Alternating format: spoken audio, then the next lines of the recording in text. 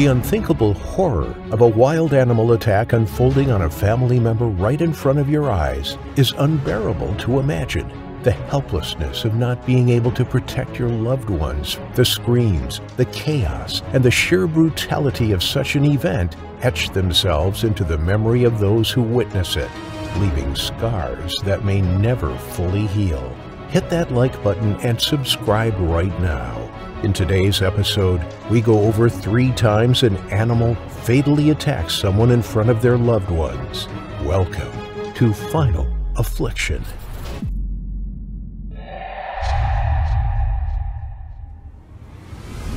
Polar bears are known to be one of the most fearsome predators in the natural world. You've all heard the advice when coming across a bear. If it's brown, lay down. If it's black, fight back. If it's white, good night.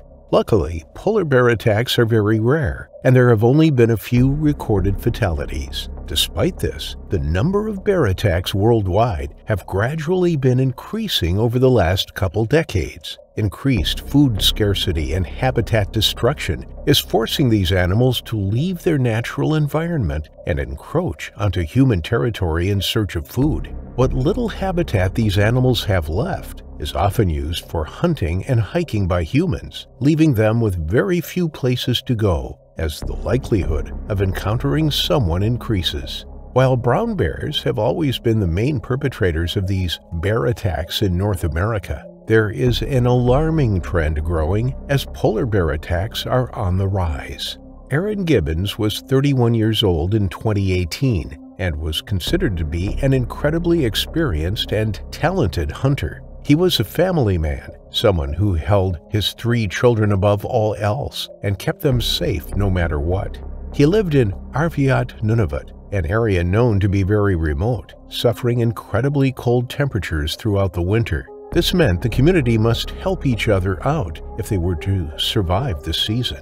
Aaron regularly used his hunting skills for the good of his community, selflessly providing meat for those in need. Aside from the cold, the area shared its land with an apex predator, the polar bear. Despite the close proximity, there had not been an attack in the area for 18 years, and the indigenous people knew to leave the animals alone, creating an understanding between the bears and the people of mutual respect and solitude. Naturally, there had still been encounters with the bears, so a patrol had been set up on the outskirts of town to protect the inhabitants. Their job was to redirect any bears who got too close to the settlement. Aside from a few interactions, there was relative harmony between the people and the bears. On July 3rd, Aaron decided to visit Sentry Island with his children to take them fishing and spend some quality time together. The island was around 10 miles away from their home by boat and was a regular fishing spot for locals and tourists alike, particularly as it was a hot spot for beluga whales. The family planned on gathering some bird eggs on the island,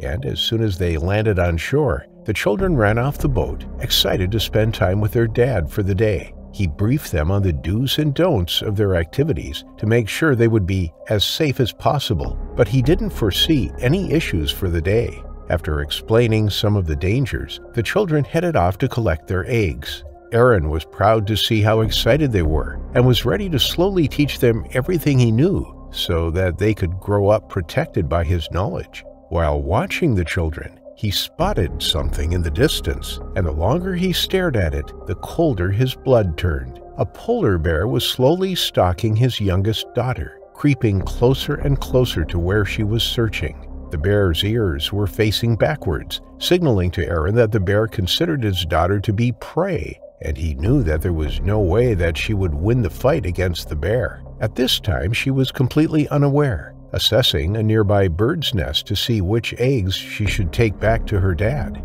Aaron shouted to his children, telling them to run to the boat as fast as they could. He sprinted towards them, trying to get between the bear and the children, but as he ran, he realized he had left his rifle on the boat. He was running towards a polar bear on the hunt with no protection but his bare hands. With no time to go back for his rifle, he began hurling rocks at the animal in an attempt to distract or scare it away from his children. Aaron was desperate and knew he would do anything he could to save his children. Thankfully, a few of his rocks hit the animal and confused it, stopping the predator in its tracks momentarily. He was so thankful that his children were no longer in the animal's pursuit that it took him a second to realize that all of the bear's attention was now fixed on him instead, and he was completely unarmed. He shouted to his eldest daughter on the boat, telling her to call for help on the radio while he continued to throw rocks at the bear, hoping to scare it off. Aaron quickly realized that the rocks weren't scaring the bear away as it continued to approach him. Terrified and running out of options, he decided to break all the rules. He turned his back on the animal and ran for the boat. He could hear the bear behind him and knew that it was much faster than him. He just needed to get close enough to the boat so his daughter could throw him the rifle. It was his only chance. He ran along the shore, praying that he would be able to make it back to his children in time. Unfortunately, polar bears run more than 30 miles per hour. It was impossible for him to outrun the bear. He looked at his children one last time as he was pulled to the ground, while the bear leapt onto him from behind. The animal grabbed him by the neck and began throwing him from side to side, the strength of the bear making Aaron seem like a rag doll in its grip.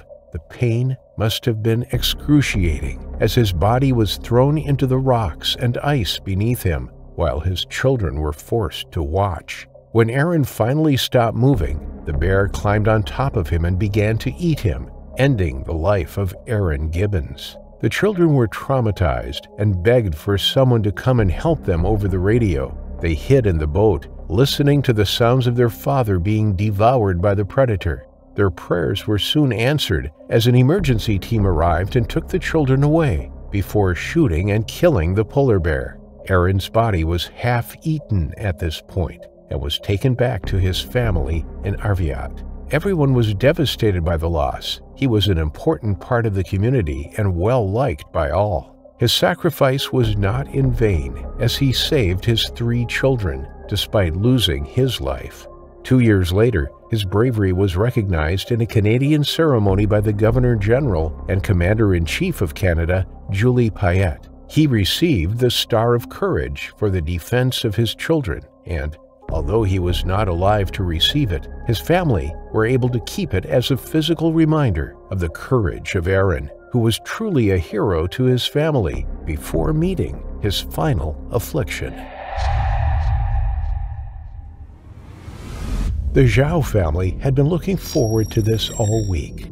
Bao and Mei were married for over 5 years, and a little over a year ago they welcomed their daughter into the world. Jia was the apple of her parents' eye, and the little girl shared the attention from her parents with her maternal grandparents. Mei's parents lived close by, and since her husband and father was often busy with work, Mei's mother, An, spent weekends with the couple. An and her granddaughter were inseparable, and Mei did not mind that her mother split her time equally between her own home and the Zhao family's apartment. She was such a great help with the little Jia, and went above and beyond to make the family's lives as easy as possible, with cooking and keeping up with the housework while the young parents worked. So when they booked a family trip to the Beijing Zoo, Mei just automatically bought a ticket for her mother too. The grandmother was thrilled at the invitation. She'd never been to the iconic site either.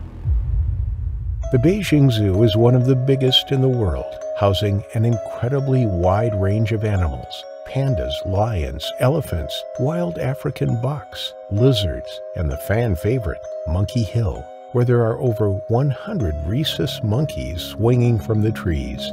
You name it, the Beijing Zoo has it. And they offer a unique experience where visitors can drive their cars through the many acres of land that hold these animals. The zoo does not believe in penning their animals in small and inhumane cages. Instead, they allow them as much freedom as they possibly can, so that they can live their lives out as naturally as possible. The experience is as close to a real safari as you can get outside of Africa. So that morning, the Zhaos loaded their car full of snacks and drinks. However, Mei was slow to start. She'd woken up feeling a little nauseous. But she wasn't going to miss out on such an amazing family outing, and rescheduling the whole weekend would cost a lot of unnecessary money that the working family couldn't afford to waste. So May stayed at the back with her daughter for the first leg of the ride. After 2 hours, Bao parked the car in front of the ticket gates. He'd had a late night at work the night before, so May offered to drive them through the first half of the park while he kept her company in the passenger seat, with An taking over her place next to Jia, who was strapped safely into her car seat. May was feeling a little better than she did that morning, and she was sure she'd be fine to take over for most of the ride. Starting at the north entrance, they drove south, stopping first to see the reptile exhibit.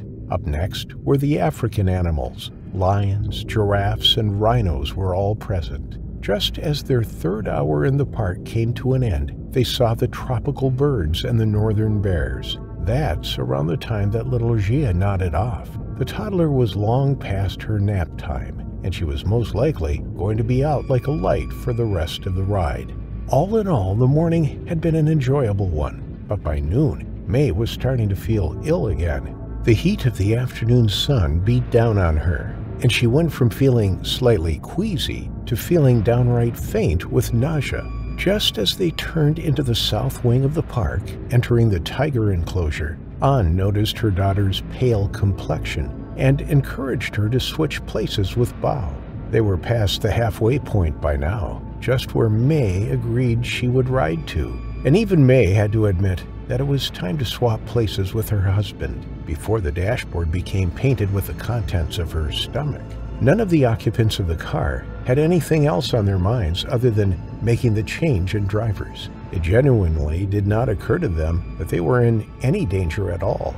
Up until this point, all of the animals had been behind sturdy fences or in cages. But in reality, the tiger exhibit and Monkey Hill were the two most popular attractions for a very specific reason. You could drive your car right into the wild animals' enclosures, with only the walls of your metallic vehicle around you for protection.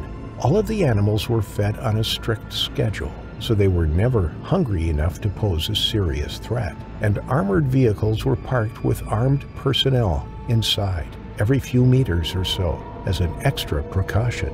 None of the three adults in the car had even seen any stirrings of life in the exhibit just yet. They had driven only a few feet into it before Mel put the car into park.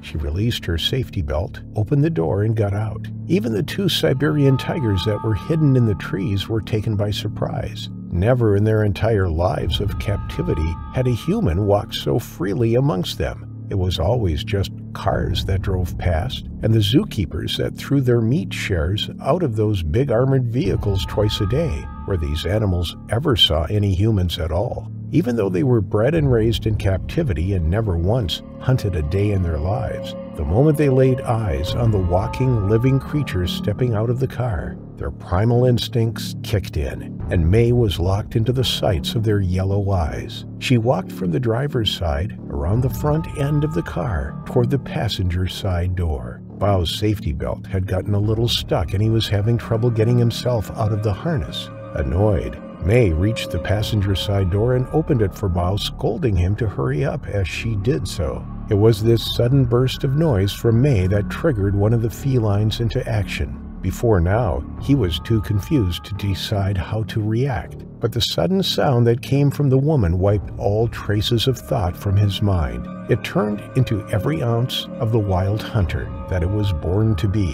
Racing out of the trees toward the woman's back, Bao saw the tiger first. He uttered a scream, and May turned to what he was looking at behind her, just in time to see the striped black and orange cat speeding toward her. It was so quick that May didn't have any time to react before the beast sank its teeth into her thigh. She did not immediately feel any pain, but she could feel the pressure of its jaws clamping down on her leg and hear the sickening sound of her flesh ripping to shreds between those razor-sharp teeth as it dragged her off her feet. The hunter didn't try to finish May off there. It was smart enough to start dragging her off to the safety of the trees. When it started pulling her, May finally felt the agonizing pain of her muscle being torn from the bone. Screaming and flailing, her struggles made no impact on the swiftly moving beast that had her in its grip.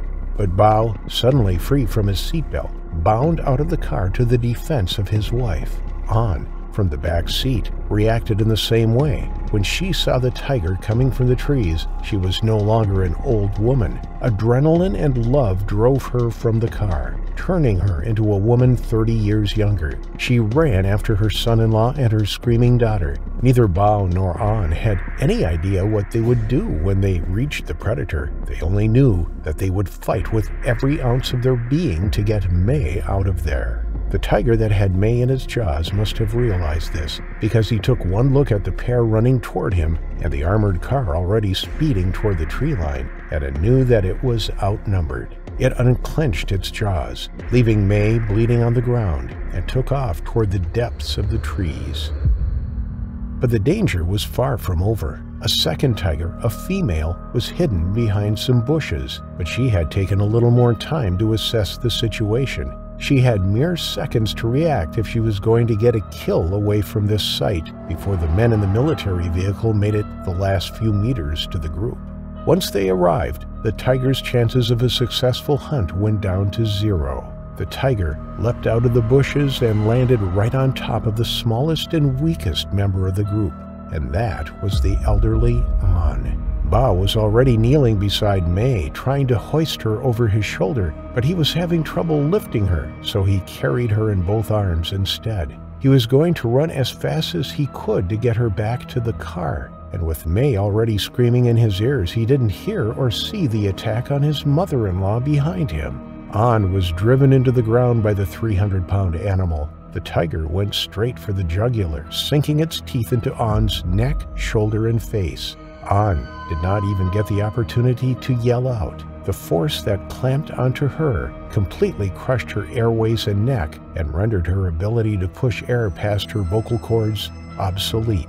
The female tiger saw that the personnel carrier had come to a stop, and half a dozen men carrying firearms rushed out. She heaved the struggling woman toward the trees, but her teeth tore right through An's neck, essentially yanking the older woman free.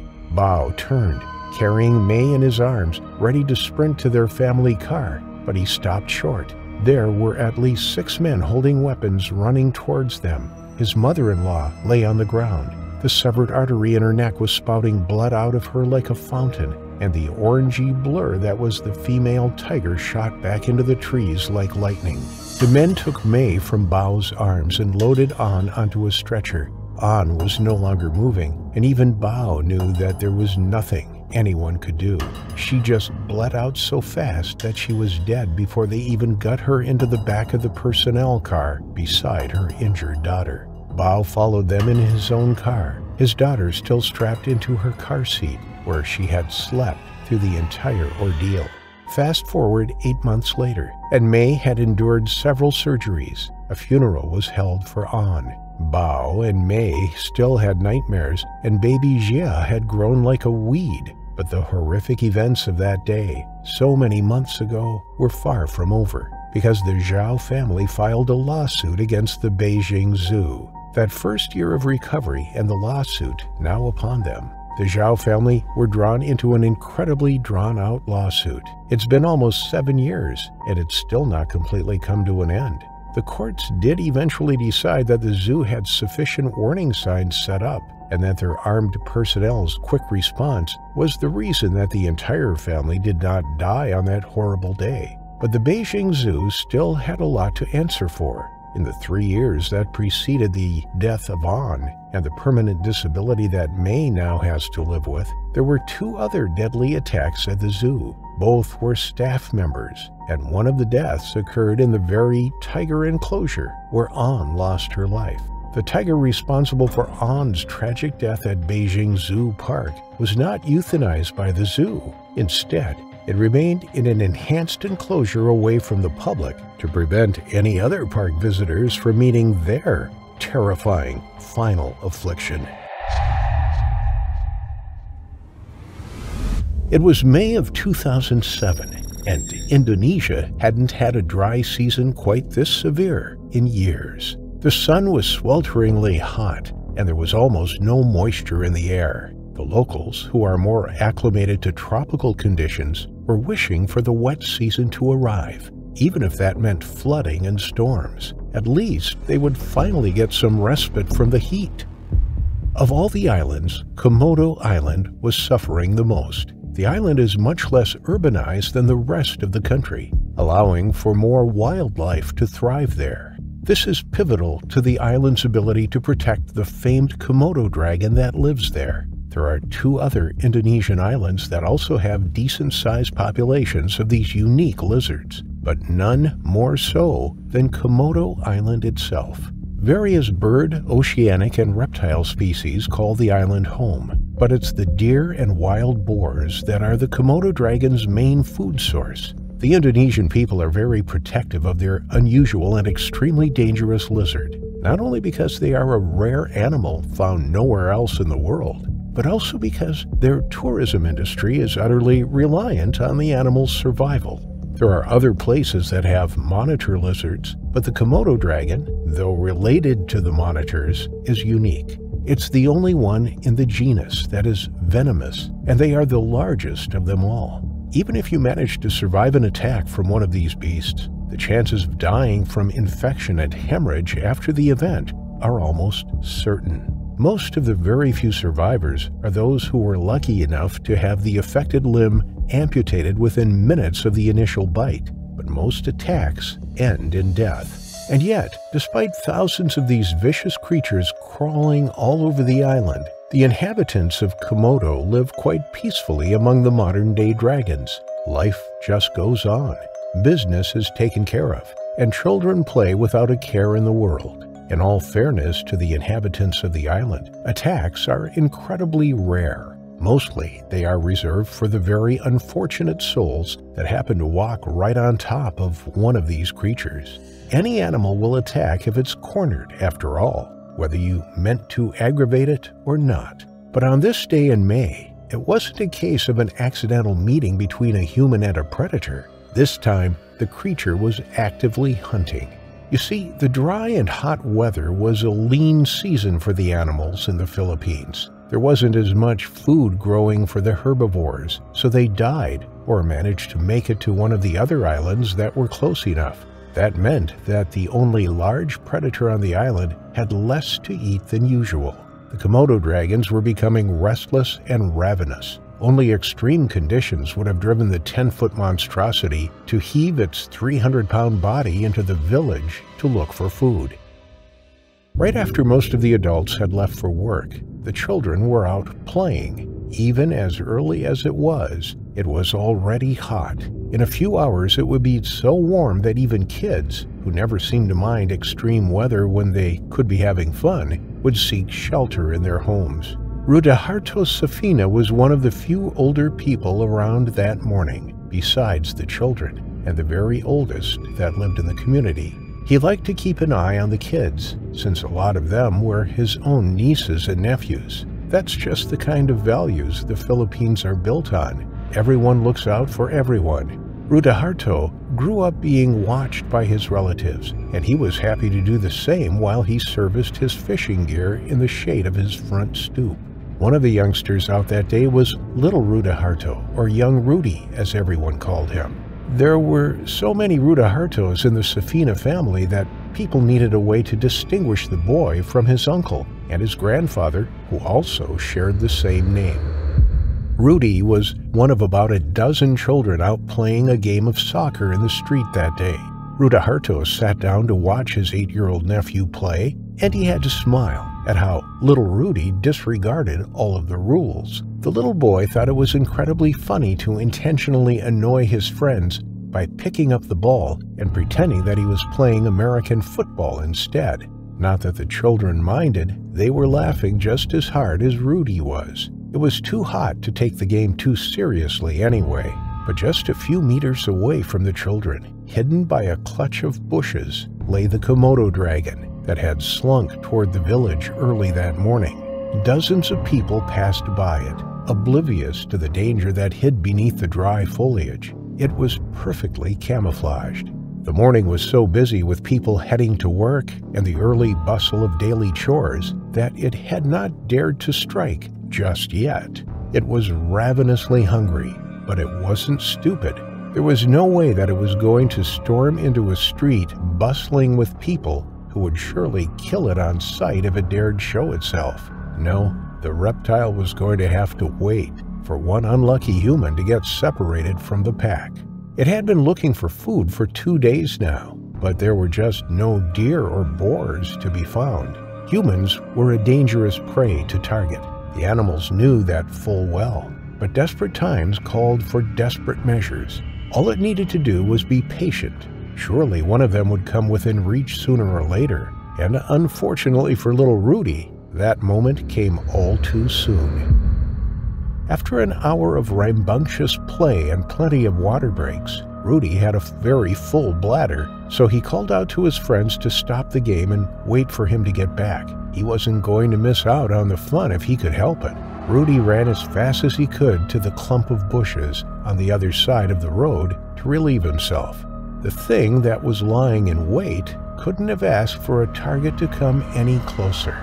The skinny boy was running straight at the bushes where it was hidden. Rudy did not even glance at the ground, or he would have run the other way when he saw the dragon that was coiled there. But his eyes were on the game, making sure that his buddies didn't dare go on without him. Poor Rudy hadn't even had the opportunity to undo his pants when the beast sprang at him. As he screamed, his entire body was lifted above the bushes. The lizard hadn't just bitten into him, it took after Rudy at a run. When it closed its jaws around Rudy's thin frame, both the boy and the animal were lifted several feet into the air, propelled by the pure brute force and speed that it hit Rudy with. For a second that seemed to last an eternity, the boys in the dirt street and Rudaharto stared in horror at the scene that was unfolding before them. Rudy and the dragon sailed through the air, and as they came down from their airborne arch, the creature started shaking its head violently. The moment it tasted blood, it wasn't going to wait until it hit solid ground before it started tearing its prey to shreds. In a shower of blood and limbs, they hit the ground with such a crash that the ground beneath the kids and Rudaharto's feet trembled. That's when Rudaharto sprang into action. The man sprinted toward the bloody scene, picking up the soccer ball as he ran. It was the biggest thing he could get his hands on. He threw it with pinpoint accuracy, but the air-light ball merely glanced off the raging lizard's back without the creature even taking notice of it. It was shaking the screaming boy so ferociously that the child's limbs detached from his body as he was flailing so violently. Halfway across the road, he picked up a fist-sized rock and threw that too, and several more rocks flew at the reptile from behind him. Rudaharto's action also brought the young boys out of their stupor, and they threw their own earthen missiles at the animal too. There were dozens of rocks flying through the air, and before the boys threw the second round of rocks, the rest of the few villagers in the vicinity moved in with brooms, empty bottles, and whatever else they could get their hands on. In the shower of blood, pieces of Rudy's flesh, dust, and the thrashing body of the thing that was trying to rip the young boy to pieces, it was impossible to tell what they were hitting. The beast finally felt the strikes, and it released its catch to find the source of the pain. When it looked up, it saw some 20 people moving in on it, mercilessly pelting it with sharp things that broke its skin and left searing wounds. There was no way that it could fight off the horde, so it turned tail and scuttled with a surprising speed toward the deeper bush, taking Rudy's lower half with him. It was gone as quickly as it appeared, leaving a trail of blood in the bone-dry earth behind it. But tiny Rudy was in worse shape. The monster had ripped him completely in two. From the waist down, there were nothing but tatters of muscle and entrails. His legs and hips had disappeared into the wilderness with his attacker. It was a miracle that he was still conscious at all. Rudy was beyond screams and words now. He stared wildly at his neighbors as they descended upon him, his breathing shallow and labored. Rudaharto kneeled beside his nephew. He'd taken off his shirt and was trying to stem the bleeding from the ruined stump that was left of Rudy's body.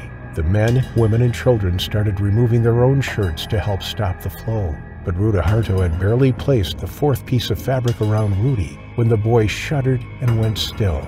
That mischievous smile would never again grace his face, and all that was left was the ghost of the final moments of terror in his blank, staring eyes.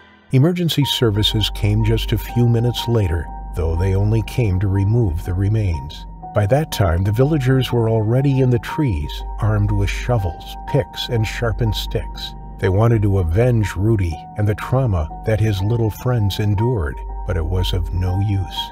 Among the thousands of Komodo dragons, there was just no way to tell which one attacked Rudy. They looked for one that bore the injuries from the rocks and glass bottles that they threw at it, but to no avail. The beast was gone, and after a week of searching, they had to give up.